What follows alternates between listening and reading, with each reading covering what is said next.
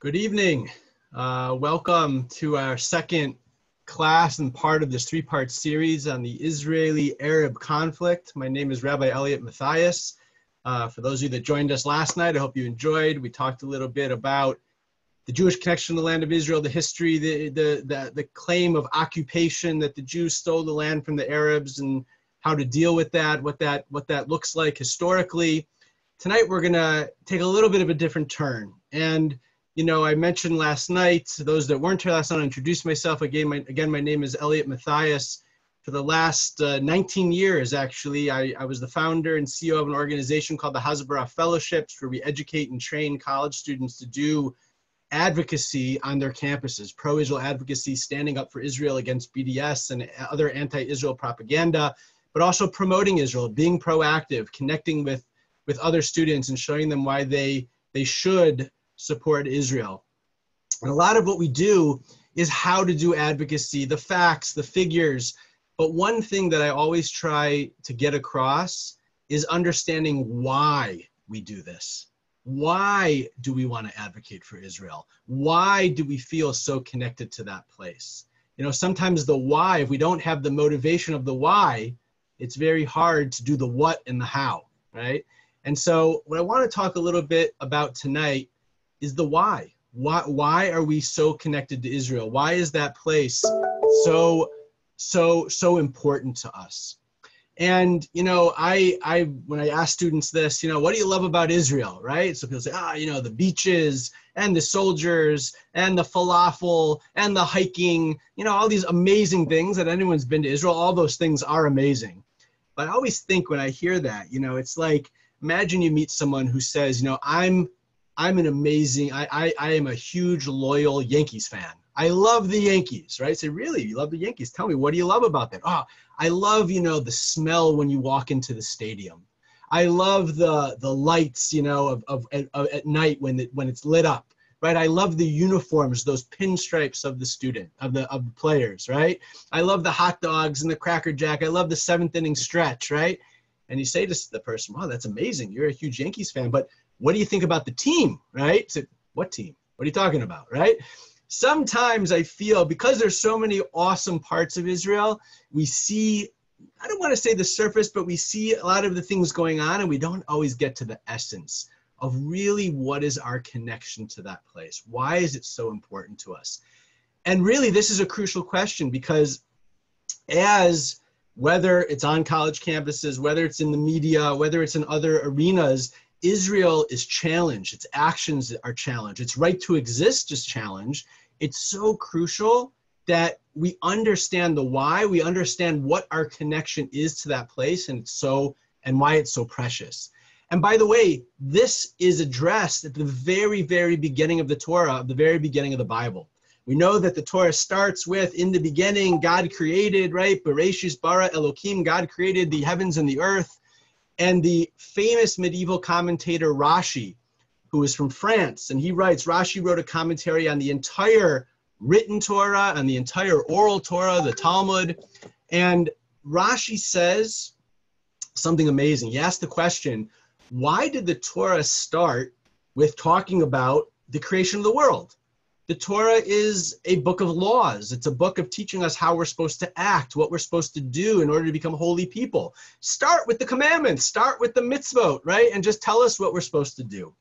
And Rashi says something amazing. Famously, he says, the reason why the Torah starts with the idea of God created the heavens and the earth is to teach us. He says amazingly, and he was alive in the 1000s, 1,000 years ago. He says, one day, the nations of the world are going to come to the Jewish people and they're going to say, Listim atem, you are thieves. You stole the land of Israel. This is what Rashi says 1,000 years ago. And he says, what's going to be our answer? Our answer is going to be, Bereshis bara Elokim. God created the heavens and the earth. God created the world. God created the earth. God created the land of Israel. And he decided to give it to the Jewish people. That's our answer. Now, when I give that answer over to some students on campus, they look at me and say, Rabbi, that's not going to fly too well. You know, on my college campuses, God gave us the land. And the truth is, I think Rashi, who is actually, by the way, quoting a medrash, which has even preceded him, he understood that that answer maybe wasn't going to be heard by many of the nations of the world, even though today many nations, the Christian world, right, who accepts the Bible, they do in some ways accept that answer, but for many people they don't. And I think Rashi understood that. And what he was saying was, it's not that you have to go tell the nations of the world that God gave us the land. It's not that you have to convince them. You have to convince yourselves. You first and foremost have to believe that the land of Israel, that the Jewish people are connected to the land of Israel, that it's something that spiritually, that it's in our DNA, and it's something that we've been connected to for millennia, and it's something that we'll always be connected to. And if we really believe that, if we really feel that connection, then the why of why we care about Israel starts to materialize. You know, a few years ago, it's a number of years ago now, I can't believe it's been over 20 years ago. I had gone to Israel, I'd spent a little time there, and I had come back home, and home being I grew up in the suburbs of Chicago, and I was visiting some friends, and I remember this like it was literally yesterday. I was sitting in the car with a couple friends, and they knew I had just spent time in Israel, and we were talking about it a little bit, and one of my friends says, you know, I just don't get it. There's so much conflict over there. There's so much violence, people fighting. They're just fighting about a bunch of rocks. That's what he said. They're just fighting about a bunch of rocks, right? Can't they just get over it? It's just a bunch of rocks. And it hit me like literally right between the eyes. Like, yeah, if you just think it's a bunch of rocks, what are we fighting about, right? But if we realize that the land of Israel is something that we've dreamed about for millennia, that we've been connected to generation after generation, that it means something. It's not a bunch of rocks, but it's what those rocks represent. You know, I read a narrative not so long ago. It was a father and a son who actually had made Aliyah. They were from America. They moved to the land of Israel. They were sitting in Jerusalem in their car, actually right outside the old city in Jerusalem, and they were stuck in traffic right outside the old city. And traffic can be bad in Israel. They were just stuck in traffic, going nowhere. And the father said to his son, he said, you know, in a certain sense, here we are sitting in a traffic jam, just like any other city in the world. He said, but sometimes it occurs to me that the most boring details of our daily life were actually the greatest dreams of our ancestors. The most boring details of our life, being here, living in the land of Israel, were the greatest dreams of our ancestors. If our ancestors, and we're going to talk about this more, who prayed, who yearned, who dreamed to just see the land of Israel, let alone to be able to get on a plane and a few hours later they're there, to be able to live there, it was beyond their wildest dreams. And yet the day-to-day runnings, the day-to-day living in that land today is literally the dreams that have existed for thousands of years. And when you think about it, this is such a powerful, powerful dream. It's such a powerful motivator. You know, I think about sometimes what over the centuries and even today, what motivates people, what motivates Jews across the globe to leave their homes, leave their families, leave their life that they know, to move to a place thousands of miles away where they probably don't speak the language, they don't know how to navigate the culture, right? They don't necessarily have a job. And this has happened for centuries and centuries. Going back to the 1700s, when there were Hasidic Rebbes, very religious Hasidic Rebbes in places in Eastern Europe, who literally picked up and brought their entire communities and got on boats that were, by the way, rickety boats. There's stories of boats that sank and Hasidim died on the way, to just come to the land of Israel and to be in that holy place. What motivates an Ethiopian young man, right? I heard this story recently. There was an Ethiopian young man, his name was Shimon. And in 1983, one day, he literally just started walking to Jerusalem. Him and thousands of others of Ethiopian Jews decided they were going to walk to Jerusalem. And they walked for weeks through the jungle and the desert. Literally, there were old people that died of exhaustion. There were babies that died from hunger. And they continued walking until they got to the country of Sudan, which unfortunately there was a There were Muslim authorities there who persecuted them, and out of fear, they had to hide their Jewish identity and hide their customs. And they were there for months and months at a time, just waiting literally for the knock on the tent from the Jew that they had heard about, who was coming on eagle's wings, airplanes which they had never heard of or seen before, to take them to the land of Israel. And I think about even what motivates today, a 25-year-old American Jew who has a university education, a university degree, who probably has a great job lined up, has financial and social success laying out in front of them, and yet they decide to leave the United States of America and to move to Israel. Again, they can barely speak the language. They don't have a job. What motivates these people over the centuries to do this? And to me, this is not about a bunch of rocks. This is about an idea that Israel, the land of Israel, represents an idea that for millennia we have been connected to, we have yearned for, we have dreamed for. You know, tomorrow, it's actually tonight it starts, and tonight and tomorrow starts what's called the 3 weeks. It's actually one of the saddest, maybe the saddest part of the Jewish calendar. It culminates in 3 weeks from tonight in the holiday, or the day of commemoration called Tisha B'Av, the day that we commemorate the destruction of the 2 temples in Jerusalem. And this 3 weeks is a period that we actually, the whole time, we're commemorating the destruction of the temples. We slowly ramp up our mourning, right, until the final day on Tisha B'Av, where we fast, we don't wear certain clothes, and we really have a full day of mourning. And they tell a story, I'm not sure if it's a true story, but the idea behind the story is probably more powerful than whether the truth or not. They tell the story that Napoleon was one day walking in the streets of Paris, and it happened to be Tisha B'Av, this day of mourning of the Jewish people. And as he was walking through the streets, he passed by a Jewish synagogue, and he heard cries, wailing, tears coming from people inside the synagogue. And he looked to his advisors and he said, "What's going on? You know, why are people crying inside the synagogue?" And one of his advisors said to him, "You know, the Jews, their temple was destroyed." He said, "Their temple was destroyed? How come nobody told me their temple was destroyed?" I said, No.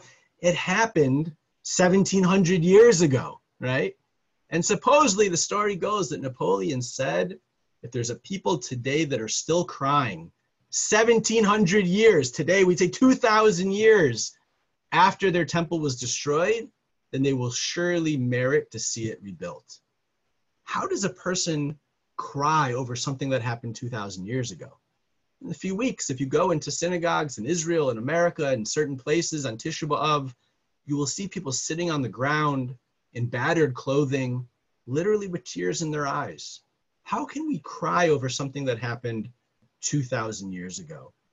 And I think the answer and the flip side of the tears is because we have so actively nurtured our hope, our faith. We have an amazing certainty that one day this sentence that we are in right now called exile will end, and that God will retrieve us from the 4 corners of the globe, and he'll bring us back to the land of Israel. We believe that so strongly. We're sure of it so strongly. We dream of it so strongly that when we have to think about the fact that it hasn't happened yet, it brings us to tears. And that's really what this time period is about. You know, sometimes, unfortunately, we can get used to a situation we're in. Sometimes it's a good thing, right? Human beings, we can adapt very quickly to a difficult situation. And sometimes that's good, right? Sometimes, you know, God forbid someone's blind, right? Their other senses become stronger. They can almost get to the point, right, where they can maybe for a short period of time even forget they're blind, right? Because they've just become so used to it.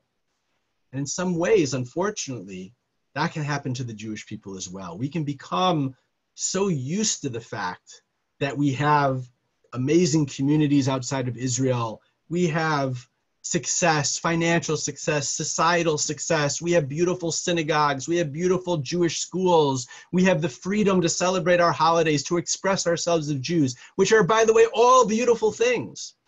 But we can also forget that this is not really how it's supposed to be, that we are in the state of exile, And so at this time of year, we remind ourselves of that we have to remind ourselves about the yearning and the dreaming to go back to the land of Israel. You know, this connection to the land of Israel is so central to who we are. It's central, obviously, to the Torah, the Bible itself, our study of the Torah for centuries and centuries while we've been outside of the land of Israel has always connected us back to the land of Israel. One of the areas of Torah study that's in the Torah that we study even till today are laws that specifically only pertain to the land of Israel. There's laws, for example, that have to do with the physical land, the land of Shemitah, the law of Shemitah, of the sabbatical year, that every 7th year that we are commanded to let the land of Israel, the agriculture lay fallow, that we don't work the land, right? Even in the centuries that we were not in the land of Israel, we studied these laws in and out, right? The laws of tithing, again, which only applies to the land of Israel, we stayed connected to it. There's certain ideas, mitzvot, commandments in the land of Israel, that there's certain foods that we have to bring and eat only in Jerusalem. And again, you can go into study halls hundreds of years ago before Jews were in any way being able to go back to the land of Israel, in Poland, in Eastern Europe, today in America, and we study these laws. It's almost as if, you know, we understand the rhythm of the planting and the harvesting as though we are farmers in the land of Israel, even though we might be sitting very far away because we're so connected. Another aspect of the Torah and the laws that we study in the Torah that are so that are only unique to the land of Israel is the studying about the temple in Jerusalem. Like I said, we're about to enter this time of mourning for the temple, and there are huge amounts of pages of the Talmud and other books that are written that people study day to day about how to run the temple, what's going to happen in the temple, even though it doesn't exist today. You know, in fact, 140 of the 613 mitzvot, there are 613 commandments in the Torah, 140 of them have to do solely to the running of the temple in Jerusalem. That's almost a quarter of the entire Torah. Quarter of the entire 613 mitzvot have to do only with running the temple. And by the way, I didn't mention it before, but there's another 65 mitzvot that have to do with the actual land, the tithing and the sabbatical year, the things I mentioned before, which means you have over 200 mitzvot. A third of the entire Torah is totally 100% tied to the land of Israel. And about talking about the temple itself, these 140 mitzvot, you know, they say that there were open miracles in the temple. And when we start to get into the why do we feel so connected to this place? It was a place of miracles. It was a place where God's presence could be felt, right? If we ever go through life asking ourselves, is God there? Is there a higher purpose? What is spirituality? I find it so difficult to connect to. Going to the temple, walking into the temple in Jerusalem, spirituality was revealed. There were open miracles that were happening on a daily basis. Just to name a few that are amazing. One miracle they say is that the rain never extinguished the fire that was on the altar that stood in the temple. The temple had an altar. There was a commandment to have a constant fire flame going on that altar. And they say one of the miracles is that the rain, it doesn't matter if there were thunderstorms, you know, whatever it was, it never extinguished that fire. And maybe the deeper idea, I heard this once, the deeper idea is that, you know, water and fire are opposites. They don't work together, right? But when they come together for a common purpose of holiness, a common purpose of spirituality, they're able to coexist. In a certain way, they're able to nullify their own desires, their own purpose for something bigger that they can come together for. And that's what spirituality is, that's what holiness is, and that's what Israel represents. Another miracle that happened in the temple was that they would say, again, on this altar, there was smoke that would come up from the fire, and they say that the smoke would go straight directly up. No matter how strong the winds were, the breeze, it would never disperse the smoke that would go up. It would go directly up from the fire.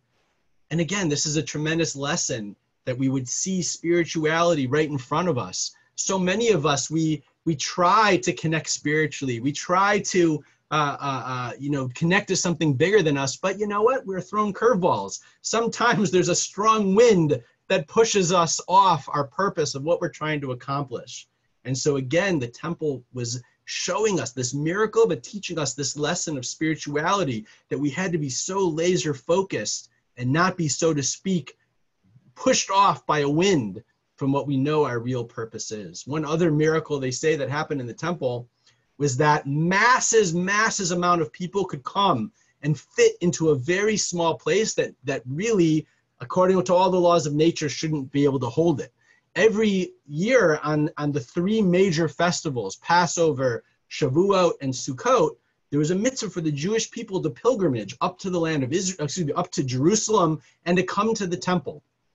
And they say, the Talmud talks about the idea that they would squeeze into the temple. So many people would squeeze in, literally they couldn't fit, and it's described in the Talmud that literally they say there were so many people squeezed together that their feet would be lifted off up above the floor because there was just not room for people to stand. But the miracle was that when it came time in the prayer service for everyone to prostrate themselves, to bend down on the ground, all of a sudden there was plenty of room for everyone. Amazing. It was a miracle, right? And again, when you talk about spirituality that was revealed in Israel, in Jerusalem, in the temple, what does this represent? It represents this idea, in the physical world, there's limited resources. If I have this car, you can't have it, right? If I have this house, you can't have it. But in the realm of spirituality, there's room for everyone. There's space for everyone, right? There's no competition when it comes to spirituality. And so when they got to the temple, as crammed in as they were, when they went to prostrate, to bow themselves down to God, there was enough room for everyone. So first of all, we see this, when we talk about this idea of yearning, of dreaming for Israel, being connected to Israel, why we're connected, we see it come in our Torah study, whether it's the studying and about the mitzvot that have to do with the land, the mitzvot that have to do with the temple, that through the centuries, even though we couldn't do these things, we stay connected to them. We also stay connected to Israel through our prayers, through our longing for the land, right? Every day, 3 times a day, and if we come to synagogue and pray, every time we eat a meal, and if we say a blessing after the meal, we invoke our dream to return to our homeland. It's codified into our daily routine so that we're constantly talking about it, remembering it, thinking about it. It's interesting. There's a prayer in our daily prayers where we pray for rain. During the winter, we pray for rain, and in the summer, we pray for dew. Now, what's interesting is that no matter what the weather is outside my door, I live in New Jersey now, no matter, how much it's raining here in New Jersey, no matter how sunny it is, right? That's not what I'm praying for. My prayers, no matter wherever I am in the world, are based on the schedule of seasons and the weather of the land of Israel. That's really what I'm praying for. I go by the schedule of the rain season and the summer season, right? And I pray for rain and dew in that place, because that's where my prayers are directed. And we know so many, not only our prayers, but so many other parts of our Jewish customs and our Jewish actions that we do. I mentioned this last night, but just to mention again, when 2 Jews get married under the canopy, the highlight of the wedding, right? When everyone says Mazel Tov, right? Actually, right before that, before we get to that point, we say under the canopy, if I forget you, Jerusalem, let my right hand wither.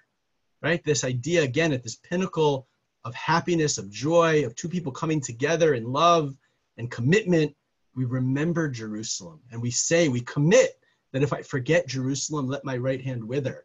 And then we break the glass and everyone says Mazel Tov again. Why? To remember the destruction of the temples, to remember that we have to stay connected to that dream and that vision. Next year in Jerusalem, the Shana Haba B'Yushalayim, we say on Passover, at the Passover Seder, when we're reenacting our freedom, we realize that the only true freedom that we can have is by being in Israel. Even I've come to learn recently, there's a Jewish Ethiopian holiday called Sigd. I don't know if you ever heard of Sigd. It's an interesting holiday. It's an Ethiopian Jews have this holiday. It's exactly 50 days after Yom Kippur. And what they would do, even when they were in Ethiopia, they would come from remote provinces, but they do it also today, the ones that are in Israel. They trek up a mountain dressed in white, fasting. And what they used to do in Ethiopia, they would turn towards Zion and they would pray for their return, right? And today in Israel, they pray towards Jerusalem and they pray for its rebuilding.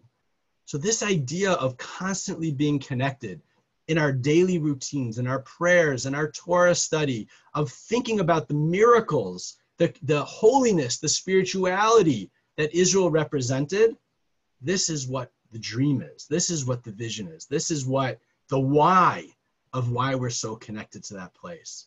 You know, in more modern Jewish history, a story that I always like to talk about is that in the late 1800s, early 1900s, as we know, modern Zionism was created. Now, the idea of modern Zionism was that pogroms, anti-Semitism was intensifying across Europe, that we needed a solution for the problem of Jewish homelessness, that the Jews were unprotected. We needed to go to a place that was our own. And there was little political support across Europe for a Jewish homeland. The Ottomans, who controlled the land of Israel itself, did not want the Jews to come back. They were not accepting of any type of autonomy or independence for the Jews in the land of Israel. And in 1903, Theodor Herzl, who was the leader of the modern Zionist movement, was approached by the British. And he was approached by the British with an idea that the Jews would be given territory for independence in Eastern Africa. It was called the Uganda Plan. That basically the British thought, listen, if we give the Jews an independent territory in Eastern Africa, then we'll have a very nice colony that'll be loyal to us, and the Jews will be happy. And Herzl was incredibly torn by this. He believed that his vision of Zionism, his vision of the Jews coming back, was to the land of Israel. But he was also incredibly, he felt pragmatic. And he felt that, who knows, we see already the increased hatred and terrorism and violence that's happening to the Jews, and who knows, this was 1903, who knows the horrific horrors that might lie ahead. And so Herzl walked into the Zionist Congress in 1903, and he put up a map of Eastern Africa behind him at the podium. And he addressed the delegates. And he said, I say this with a torn heart, but I'm urging you and I'm urging us to consider the danger that the Jewish people face and to accept this offer of the British to create a Jewish colony in Uganda.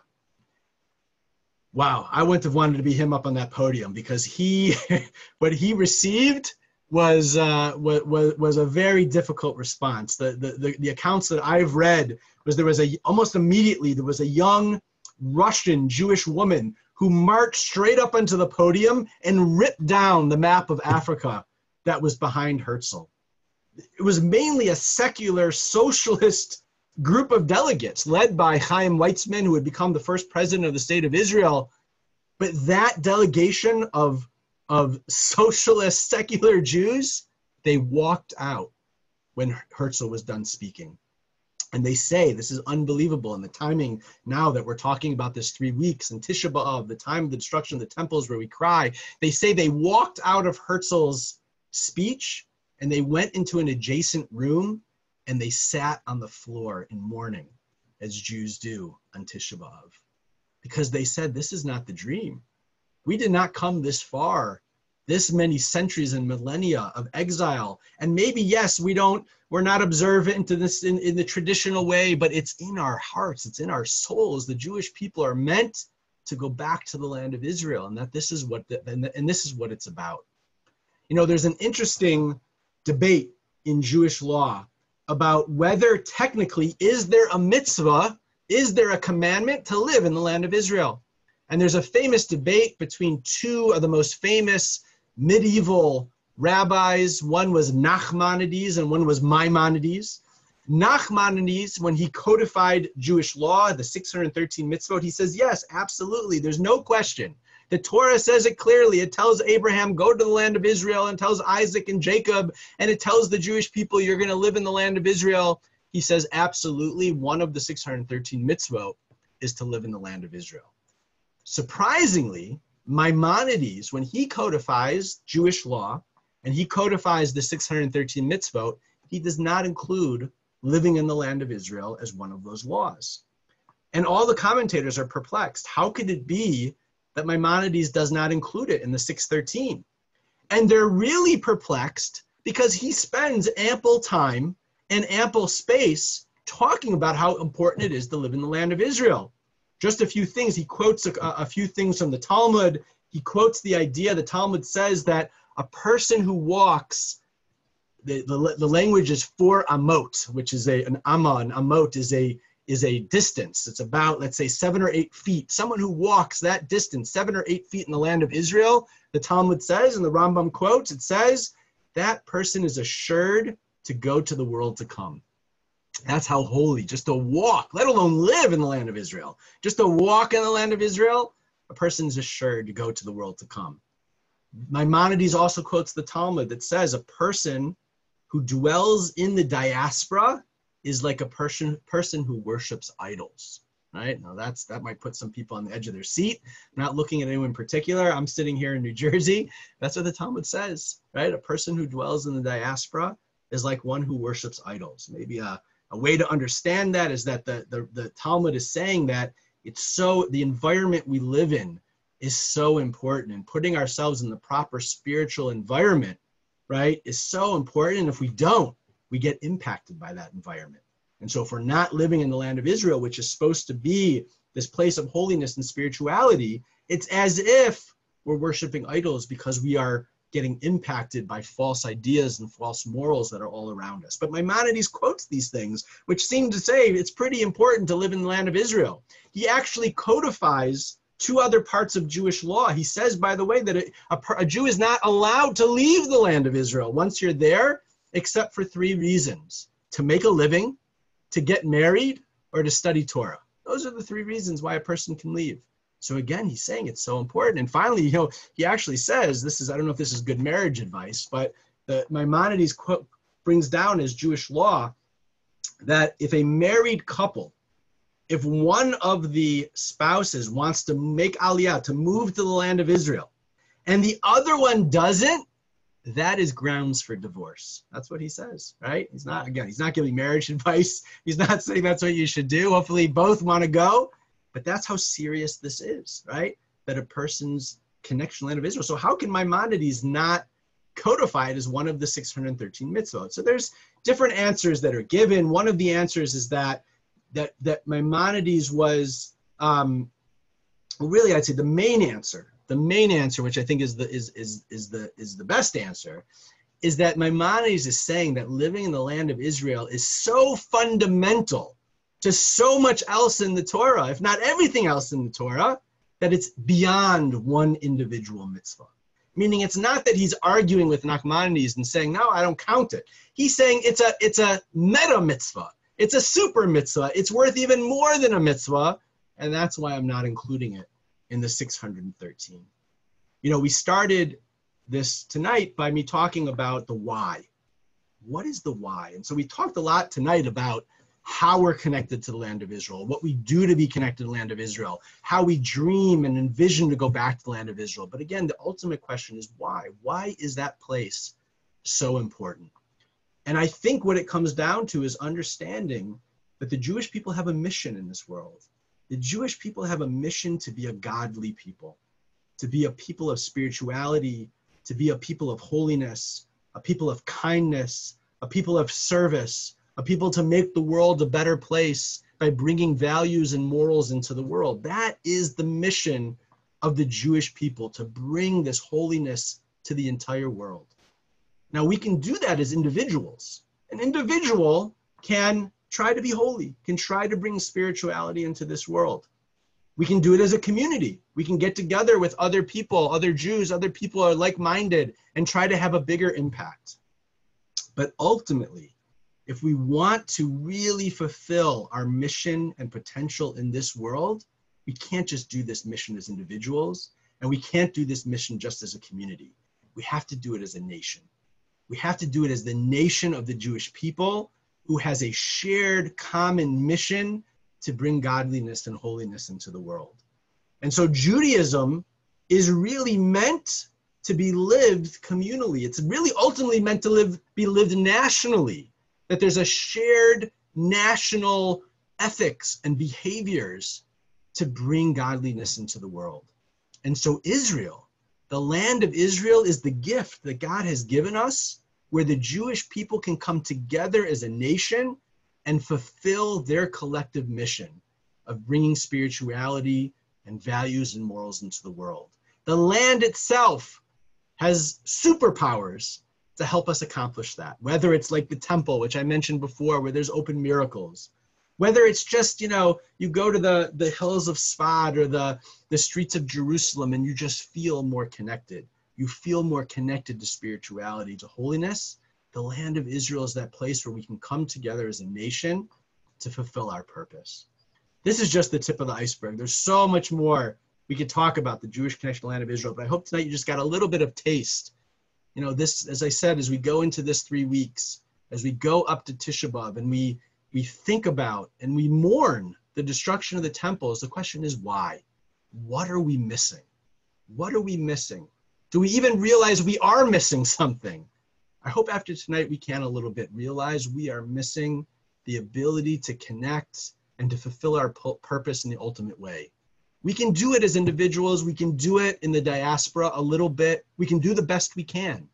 But ultimately, to fulfill our mission as a people, soon in our days, we should all hopefully be inspired to go back to the land of Israel as a people, as a nation, and to fulfill our true purpose. Thank you very much. Tomorrow night will be the last class in this series, talking about more the modern day issues, the Trump plan, the annexation plan. So please join us for that.